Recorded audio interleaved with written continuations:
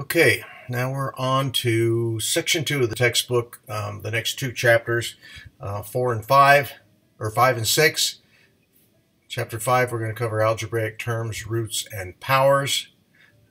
And we are in the algebraic fundamentals section. Chapter 6 will cover fractions and literal numbers. The objectives in Chapter 5 then is identifying algebraic expressions and terms which we've already looked at in the previous section and done some solving of those terms and expressions. In this case, in this chapter, we're going to look at the difference between real and literal numbers and get a definition and a feel for what a literal is. Finding the squares and the square roots of both real and literal numbers. And then we've got a little bit of application again, looking at Ohm's law, and then developing problem-solving techniques. So in looking at the difference between literals and real numbers then are any number 7, 486, 468, 3.25, etc. And we also call them constants. They also become coefficients often for literals.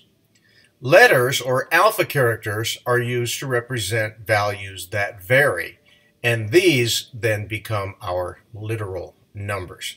In electronics, the circuit parameters are called circuit variables. So if we look at an application, Ohm's law.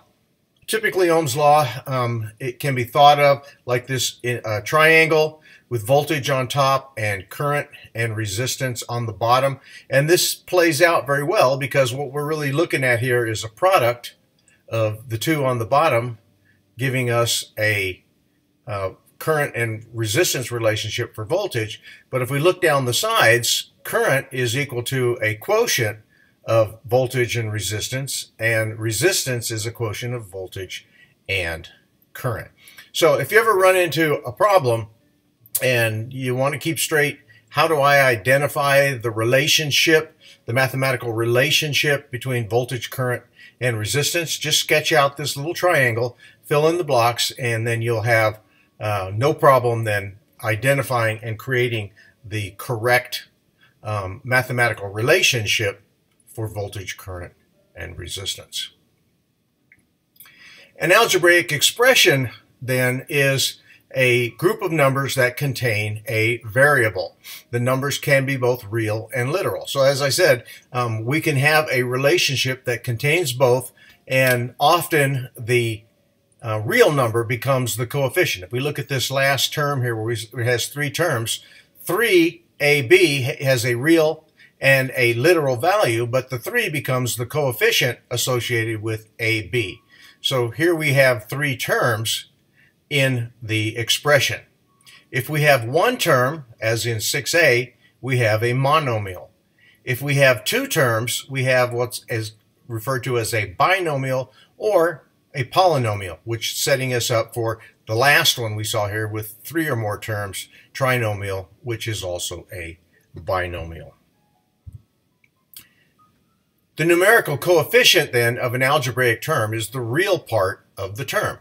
If no coefficient value is given, it's understood to be a value of 1. So if we look at the term 6xy, 6 is the numerical coefficient, and the term, this should be xy, the 1 is considered to be the coefficient.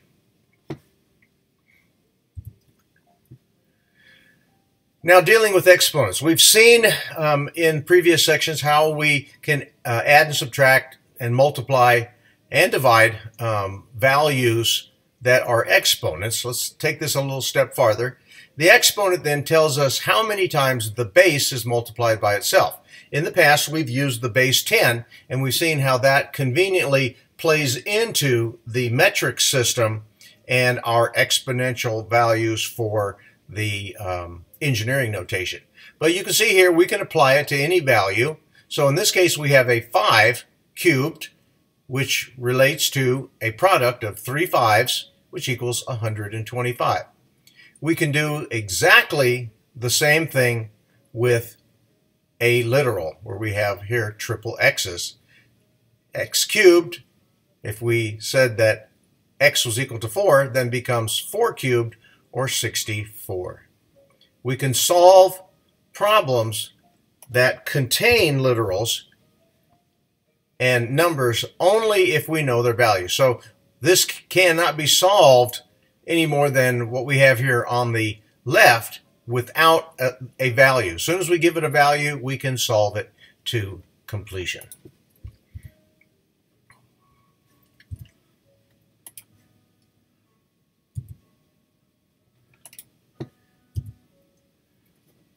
When real numbers and literal numbers appear in the same term of an algebraic expression, we can determine the value of the term if we know the value of one of the literal numbers. So just like we said before, we can solve this only if we are given a value. So if we look at the first one, we say x is equal to 3. Well, here we have an unsolved term at 6x squared. We can't take it any farther than that until we substitute 3 for x, and as soon as we do, we are able to solve the problem to completion. And we've done the same thing with the second and third examples here, okay, where we let a equal 7.3, we can solve it out to 53.3. Key point: if a sign of a grouping is used, then all the numbers within that group are acted on by the exponent. So in this case, you can see we have AB, both terms inside of the parentheses is squared. So in this case, it becomes a squared times b squared. If we were asked to solve this by identifying values of a equal to 3 and b equal to 4, we can take what we have in the first step here, continue to solve it out, make the substitution, 3 squared times 4 squared gives us 19 by 16, or 144. We can also see that we can solve what's inside of the parentheses first. 3 times 4 is 12, square it, and we come up with the same value. So we haven't violated anything. Sometimes it's easier to solve that way. On the other side, looking at roots, the square root of a number is one of its two equal factors. What does that mean? Well, for the number 36, we know that the square root of 36 is actually 6 times 6. So we have two equal factors involved here for solving for the square root of 36. Two square roots, actually there are two square roots because you can also have a negative value, and since we know the rule says a negative times a negative is a positive, we end up with the same values. So in this case, we could have the square root of 36 equaling 6 or minus 6. And there are cases when both of those have to be considered in your solution. The sign that we normally use for taking the square root is called the radical. The radical is the little hat that goes on top of the number. So if we write the square root of 36, in this case the 2 is understood as the square root, or we can write it as 36 to the 1/2 power, and in any case each of those represents values that we can, or expressions that we can solve for and come at and arrive at the same value of 6. The cube root and so on has the same representation. X under the radical, the cube root on top is equal to x to the 1/3. Okay, it just depends. The biggest place that I see the 1/3 used is some word processors. The radical doesn't work very well and doesn't give you a good cube root sign, so using x to the 1/3 works out better, and it means the same thing. So if we look at a couple examples here, in this case we've got an entire expression under the radical, 2x plus 3y. So we make our substitution, 4 for x and y, 5 for y. Replace the terms. Now we can add the two terms together. 2 times 4 plus 3 times 5 gives us the square root of 23. Today, the easiest way to solve that is plug it into your calculator and let the calculator give you the value. The only thing you have to be careful of is your significant digits. Based upon what values you were given, initially the accuracy or the significant digits become important. In this case, we're taking an x squared, a square root of the x squared and product of y squared, and we're adding a value of 4 to it. So again, we do the substitution, take the square root of the product this time, where up here we had the sum, take the square root of the product being 400, and then add 4 to it. So the square root of 400 is 20, add 4, we get 24, and now we have a value of 2.40 times 10. Again, we do that so that we make sure that we capture the significant digits. Back to an application then, DC. In DC, it's very common to solve for, as I said before, Ohm's law. So in this case, if we're trying to find the voltage, E, and we're given the two knowns, the current and the resistance, 5 milliamps, 2.7 k ohms, again, we make our substitution into the expression for Ohm's law. 5 milliamps, we can move terms around, move the decimal point around, and or move out a value of a factor of 10. In this case, we're going to substitute the 10 to the minus third for the milliamp, and we're going to substitute 10 to the third for kilo. This becomes a very easy step, because what's going to happen is the 10 to the minus third and the 10 to the third are going to cancel each other out, because you're going to end up with 10, 3, minus 3, and you're just left with the two coefficients here. In this case, the real numbers, 5 and 2.7. So prefixes are changed to their powers of 10 values to solve problems, but it's standard practice to use prefixes instead of powers of 10 in the answer. So we would put the prefixes back in if we needed it. Okay, in this case, what we're going to do is we're going to use a variation of Ohm's law, where a substitution and a moving of terms around allows us to solve for voltage when we know the power being dissipated in a circuit or consumed in a circuit times the resistance. That value becomes voltage is equal to the square root of power times resistance. Okay, so again, when we put our values in, 100 milliwatts and 10 k ohms, again, you can see milli, 10 to the minus third, k, 10 to the third is going to cancel out, and all we're really left with under the radical is 100 times 10, which is 1,000. We take the square root of 1,000 and we get 31.6 volts. So the manipulation makes solving the problem a little easier.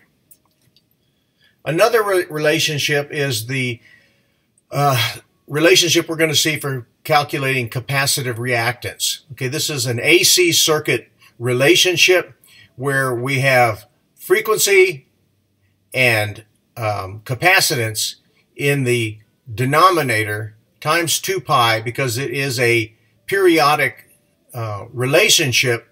We want to make sure that we have every 2 pi in the cycle of an AC circuit, that we have the recurring value. So that's why we put the 2 pi in there.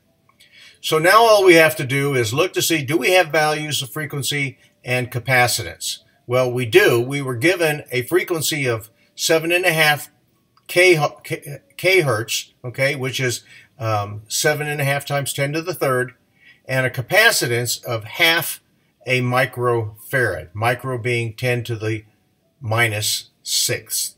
So when we make these substitutions into the denominator, we end up with values that have an exponent of 10 to the third and 10 to the minus 6. Well, we know now that handling the exponents is going to leave us with 10 to the minus third.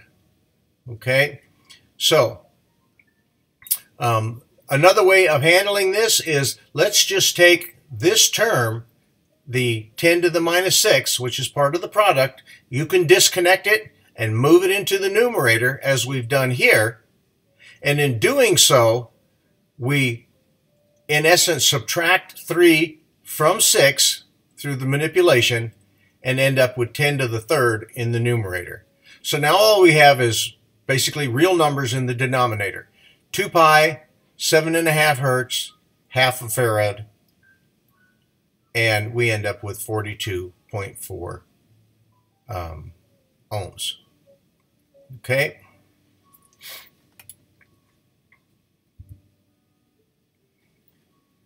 And another representation here, we're looking at a way that we can calculate all of the impedance in a circuit by combining its real and its imaginary impedances. So we have the real part of the circuit resistance and x squared, the part of the imaginary.